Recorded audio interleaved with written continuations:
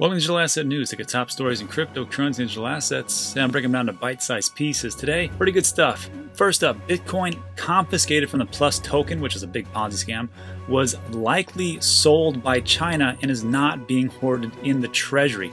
This has pretty big ramifications, and it kind of explains a lot of what has been going on with the price action also.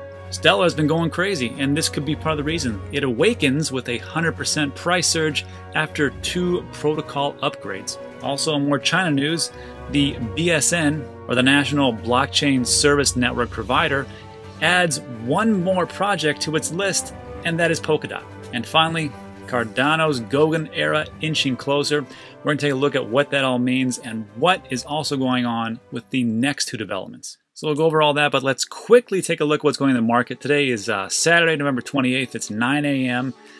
Pretty cloudy, rainy day here in Houston, but here's what we got and what is going on. So Bitcoin, a little bit of a surge. I like to see this, 17.4, it's up 4%, but down 6% for the week. I mean, we've seen some pretty big swings lately, almost $3,000 in a 24-hour time frame, and that's nothing to sneeze at, but looks like we may be on the road up, but I am still a little bearish in this position.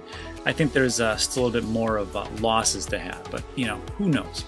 Ethereum 529, I like that. XRP is up massively again, 88% over 7 days, 16% for the 24-hour.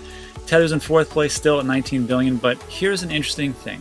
Cardano is now in the 5th position. Look at this. Cardano was down around 8, 9, sometimes 11.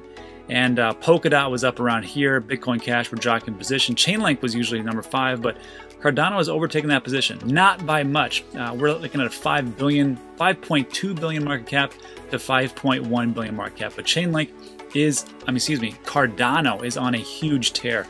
And when we go over this this story, which is the last one, which really is probably one of the bigger ones, you're going to understand why this is all happening. Also, Stellar at 143% for the week, 13% for the 24-hour. Also, let's take a look at this instead of in USD, but also in Bitcoin.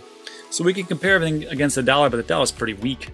We take a look at that. Ethereum about 0.4, XRP 11, 100% for 7 days as far as in relation to Bitcoin. Cardano's still up massively. Everything's up. I mean, let's just be honest. But 160% for Stellar. Get out of here. It's crazy.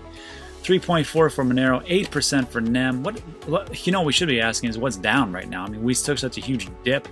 I mean, how can anything be losing? Well, Huobi token, but what are you going to do? Zcash 3.4 up, that's good. 3.8, nothing really fantastic. All right, let's jump into today's top stories. So first up, Bitcoin. The Bitcoin that was confiscated from the Plus token scam was sold by China. So everybody had been reporting about this, about the Plus token. It was a huge scam, just a Ponzi scheme. They would take money from the new people coming in and pay the old people, and then it would just keep going around and around. It was a billion-dollar scam, multi-billion-dollar scam. And they finally got caught, but damage is done. And of course, China was in the middle of this, and they was able to confiscate a whole ton of Bitcoin and Ethereum.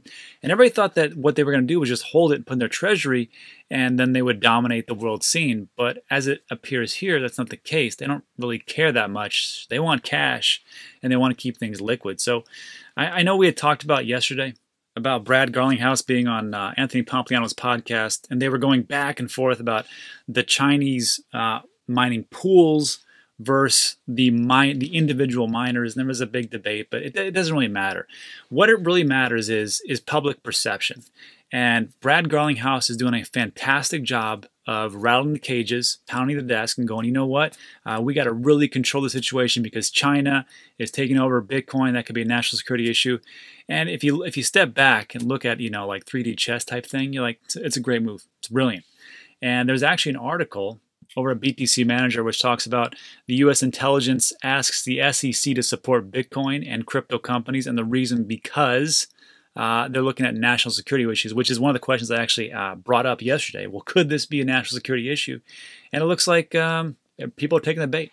So whether that be the actual plan or not, it's still a great move. It's a great move for crypto, and we'll see if it all pans out. But in all honesty, if you peel back the layers, China's not like they really want it. They're like, we want some cash. So what happened here? So Chinese crypto journalist Colin Wu and a few other experts believe that Bitcoin and Ethereum confiscated by the Chinese government from the Plus token scam has been converted to fiat and put to the Central Bank of China. Colin Wu shared screenshots of official documents about the confiscation of extremely large amounts of Bitcoin from the PLUSTOKEN scam, biggest Ponzi in history, crypto history. Anyhow, it was 190,000 Bitcoin and 830,000 ETH. That's a ton of crypto, which cost over $3 billion.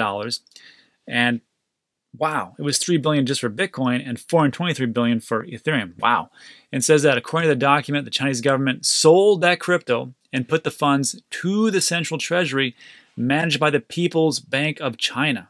So it says here the official announcement seems to indicate the government has sold it and returned to the central treasury managed by the central bank. So the big question would be, well, China likes to put out official announcements, which are totally fake.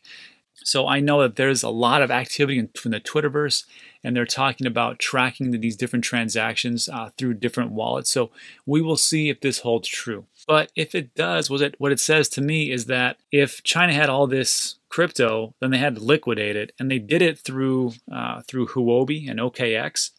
And if they did that, that would play a little piece in the market, I would say, if you have all those different Bitcoin and Ethereum getting liquidated and just sold on the open market, because they're not like MicroStrategy. They don't have to keep the price down. They're just like, you know what, just sell it, get rid of it, and then off they go.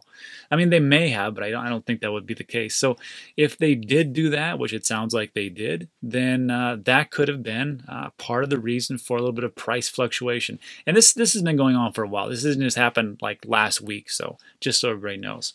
But I think it's an interesting development. And to me, it really doesn't matter if they did sell it or they did keep it. Whatever it means that Bitcoin Ethereum is either locked away in some place and probably not going to be sold, or it got sold to the highest bidder and is in the hands of potentially somebody else, whales or whatnot, and hopefully it gets locked up in that situation. But for what we see right now for the price action, I mean, we've had a little bit of an increase these last couple of days, but I don't think it's going to last. I think we're going to see some more dips. And for me, again, dollar cost averager, these are great days. These are the days I live for. I'll be increasing my positions. I buy crypto every single day. So great. Anyhow, let me know what you think in the comment section. Let's move on.